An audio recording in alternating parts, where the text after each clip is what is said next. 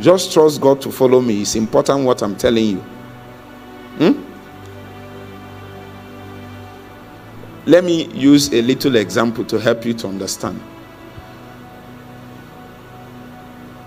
When I was younger, I know you might not believe it, but okay, let me start this way. My biological father can play football. In fact, he played so well that it was when he broke his leg that he stopped.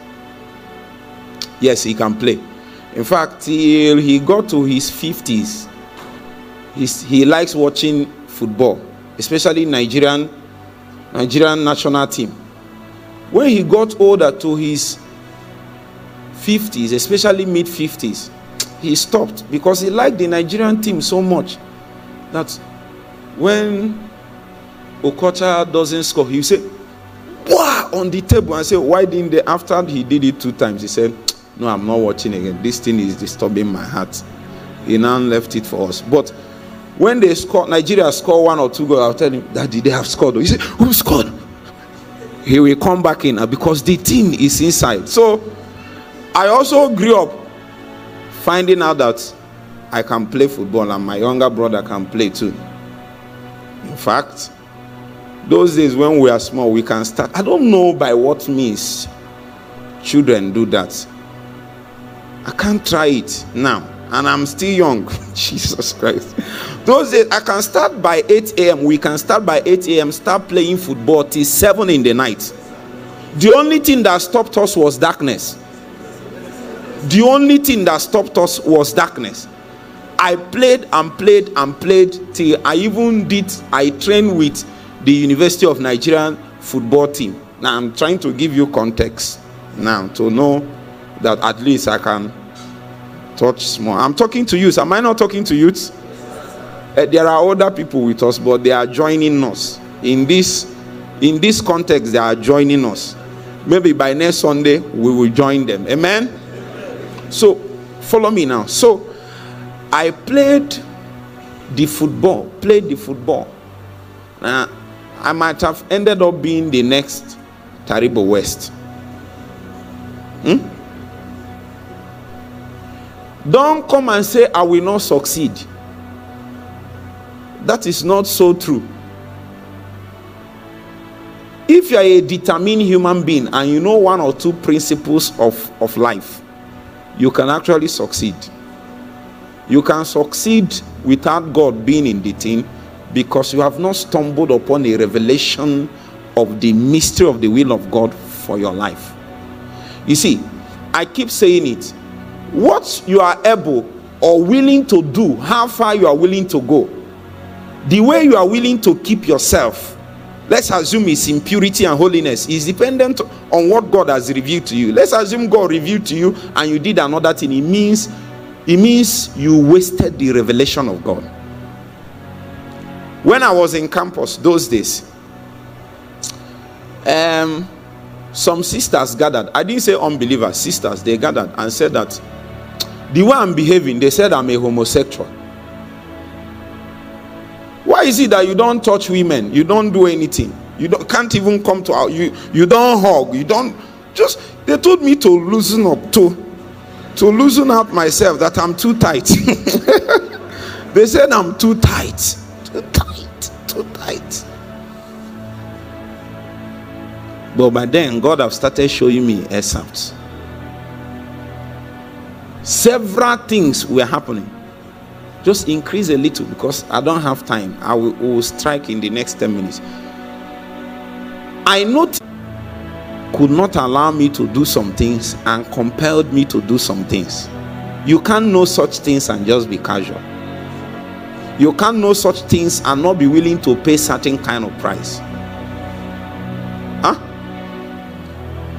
There are things you will see. You will tell God, I will reduce my sleep in the night. My sleep has little to offer to me in this context. And I'm your fellow young man. I'm not telling you of what I've not done. There are things you will see. You will declare 100 days 6 to 6. Not for God to give you encounter, take you to heaven, but for God to just take you serious. Lord, why don't you take me serious? I see people you have taken serious in this life. But I notice that my life is going anyway. If I take decision, you don't even stop me. Anything I wake up to think to do, I will just do it. God is not stopping. He can't tell you anything. You are on a highway that heaven is not aware of. There is a revelation you need. It is a prerequisite for we to ascend the heights. That is like what you will hold. It's like what will carry you. It's like somebody that is attempting to fly and he's inside an aircraft. When I flew one time, I found out, I used to think before that pilots, that when they want to fly, that time they are moving like this, that they are driving it like a car. Until somebody told me that there is something called autopilot, that sometimes what they do is to set the radar, the coordinates, and some of them sleep, like sleep off, especially if they are going far and the journey is up to 4 hours, 5 hours, but you still got to your destination. Why? There is something carrying you. It is a revelation of the mystery of the will of God concerning your life. There are several times even Satan will come and desire to swallow you. I mean, swallow you. I don't know where you came from and the foundation surrounding you. Some of us, Satan swore and said, who even gave me the mind to think of some things, talk more of trying it? What I did is to go to God and say, you are the one that called me, I didn't call myself. You have to support me from heaven. I was little, I was young. I know you might think I'm small now. I used to be almost I used to be way smaller. But the God in me was very, very strong. Just imagine if I kept playing football and succeeded. Just imagine if I'm the managing director of Biloxi Biscuits today with a car.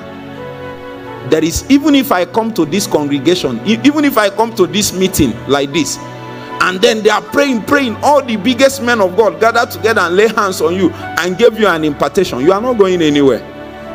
You are not. What you need is a revelation of the mystery of the will of God. It is therein that you can prosper according to God's purposes. Are you following me now? It is there that God owes you the duty to help you to graduate into deeper knowledge of Him. What I'm saying is that the environment, are you getting it now? The environment of the revelation of the will of God, the mystery of the will of God, has everything, including the circumstance of life, including issues.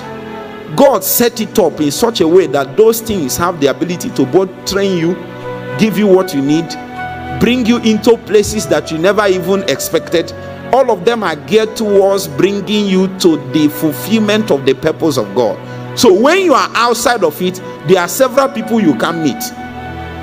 There are several places you can find yourself. And these things are God-ordained places, situations, seasons of your life that is meant for your training, encouragement, that are meant for your impartations, that are meant to bring resources in your life that can bring you to where God has ordained for you.